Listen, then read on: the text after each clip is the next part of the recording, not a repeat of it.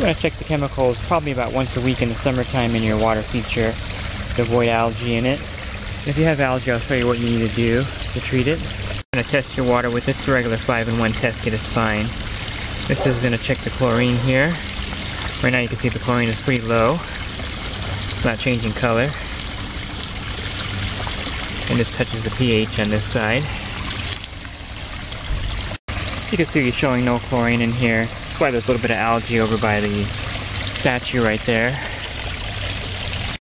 And the pH is fine. You want to keep the pH kind of high in the water feature. 7.8 or higher would be fine. A lot of the water features have internal pumps, and if the pH gets too low, 7.2 or lower, it'll damage the internal pump.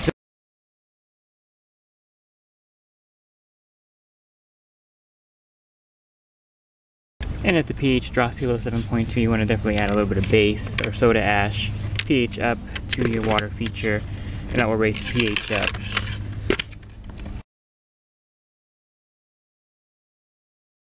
You also want to avoid using calcium hypochlorite or cal hypo in your water feature. It'll just cloud up the water probably for weeks on end and get really powdery. And you don't want to use the trichlor tablets either. The acid in there will lower the pH down, and that could damage the internal pump if the pH drops too low. So just stick with Dichlor, liquid chlorine, or Clorox Bleach for your water feature.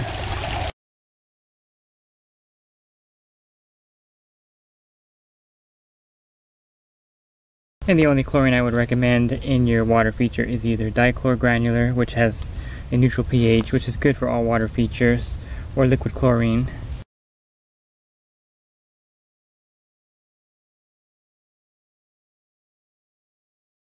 You can also use regular Clorox bleach in your water feature or fountain to give yourself a residual chlorine reading and to kill algae.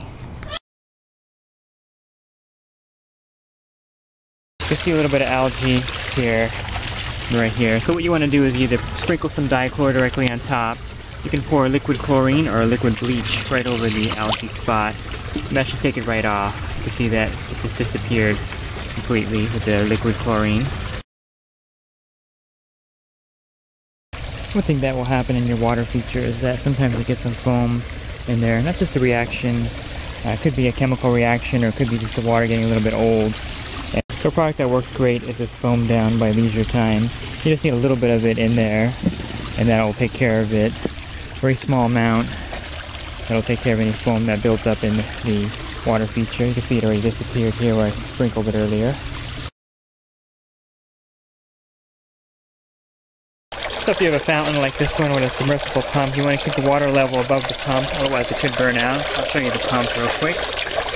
Inside here is the pump. And sometimes the front will get clogged with debris, you want to unclog it. And this top part here that's shooting water up here connects to a tube inside here. And that's what gives it that flow on top. Let me put it back in.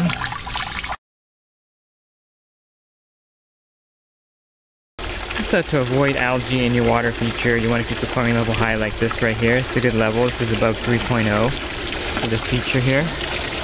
So you want to run your fountain a set time every day to circulate the water in there. And again, keeping the chlorine level high, using the liquid chlorine, Clorox Bleach, or